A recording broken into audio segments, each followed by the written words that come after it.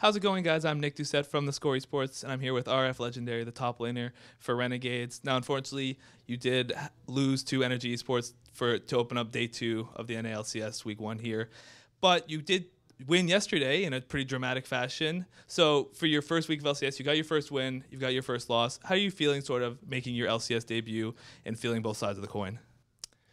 I feel more experienced than I was before.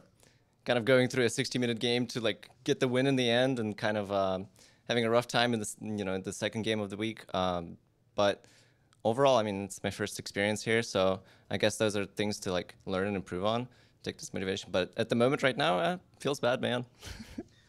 Yeah, you did actually have a pretty rough time, your Mundo, against Impact's Fiora. Impact, obviously a fantastic player. Is there something that you can take from this game, looking at how that matchup went or how that game sort of played out, that you can try and take into that sort of a tank versus carry matchup in the future? Those problems that occurred in that game have occurred in scrims, which is kind of like the biggest part for me, because that could have been prevented, and part of it is on me as well. However, I think that Energy played great with the split push pressure. They played great as a team for setting up for everything. But of course, individually, he's played great. So I guess live and learn kind of thing.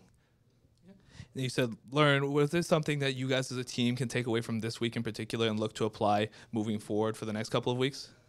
Yeah, of course. For instance, I mean, personally for me, calling out for when I need help for swapping, or when I need pressure to try to deny and punish and try to get the split pusher behind, so you could open up the map and you could do the things that you would want to do with the team comp.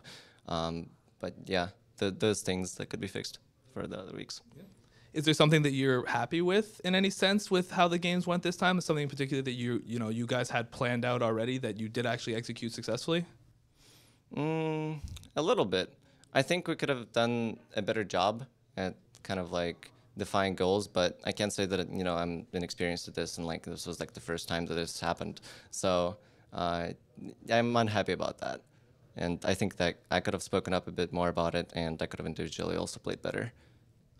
When I spoke to Freeze yesterday, he was pretty realistic about the Renegades expectations, or at least his expectations for Renegades this split. Where do you think that you guys can end up this split, and what are you guys looking forward to for the rest of the year? As of now speaking, I would place us somewhere in the middle. I think that we'll make playoffs, but that is my realistic expectation as of now. Of course, we could improve, and of course, we could also get worse, but I think if we keep working on things that we need to work on, then we will make playoffs, and by that time I will know then whether or not we're actually good or not.